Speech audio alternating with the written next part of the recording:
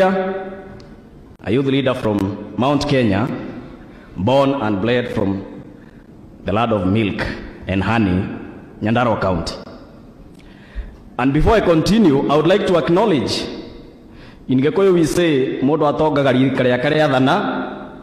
So if you don't acknowledge your age mates, you're going to have it after that. So all the young people, all the young leaders in the house, kindly be upstanding. Kindly. We have so many of them, as you can see. So many of them. Asanteni sana to get.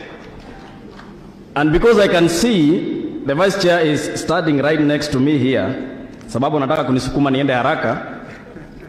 Right on, I would like to tell you, to begin by saying that just like Kenya it is, 75% of the population is young. That is not an exception in Mount Kenya. So we are that many, and therefore our problems are also many.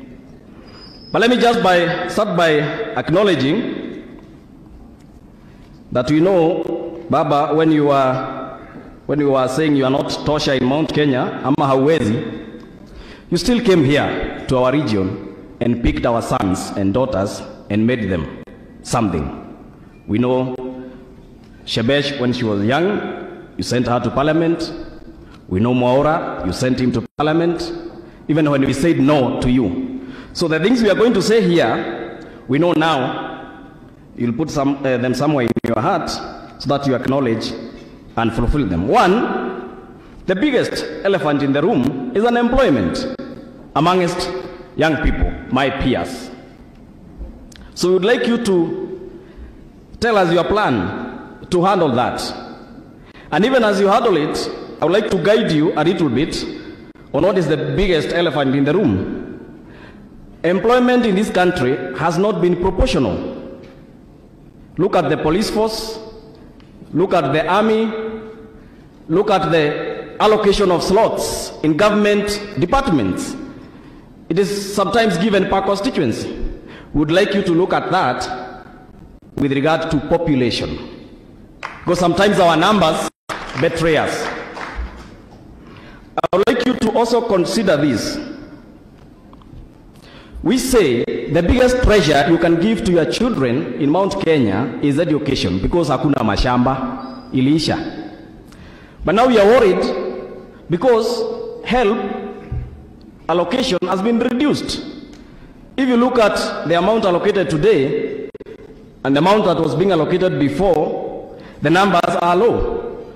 Not forgetting that the bill in parliament that was supposed to even reduce the interest failed at the committee level. So kindly address that.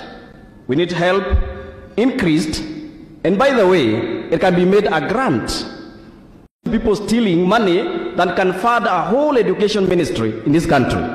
So make it a grant, give it to people, and have many joining in. Number 3, AGPO, another elephant in the room. We need an overhaul in that.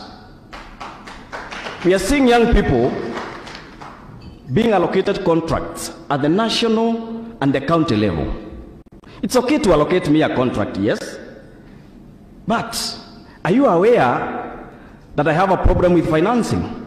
So we'd like AGPO to be attached with LPO financing and set aside a kitty for that.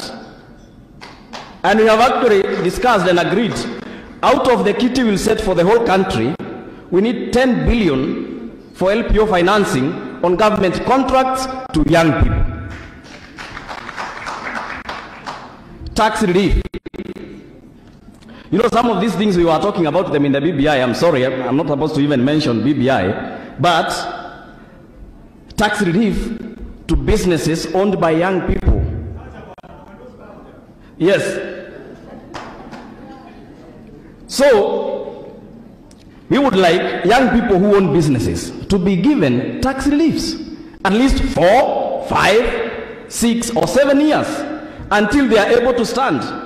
I read the story of SK Masharia, and I've heard it from him. He traveled from here to America, I think, within 8 months. So now, help us make it easier. We don't need to travel all that or do other bigger things. You only need to give us tax relief. Kuna kitu ingine moja hapa, digital economy. I don't understand why today free Wi-Fi is not everywhere in the corner of this country. We should have ICT hubs in every village or in every ward, and Wi-Fi free. Money is in the digital world today. Any presidential candidate or any president who will bring that, he will have covered millions and millions of young people. Let me talk about CLB listing. And we have discussed this and said, why don't we have a limit on the amount? If you forfeit, you are listed. We have seen young people being listed for as low as 100 Kenya shillings. 100, 200. Why don't we have a capping for that? And we have agreed, by the way, to start a business for a young man, I will need at least 20, 30 or 50K. So if I have forfeited any amount above that, put me in that CRB. If I'm below that, my friend, I'm still struggling, I will pay it. So CLB should be put at 50K for the forfeiters. Decentralization of government services.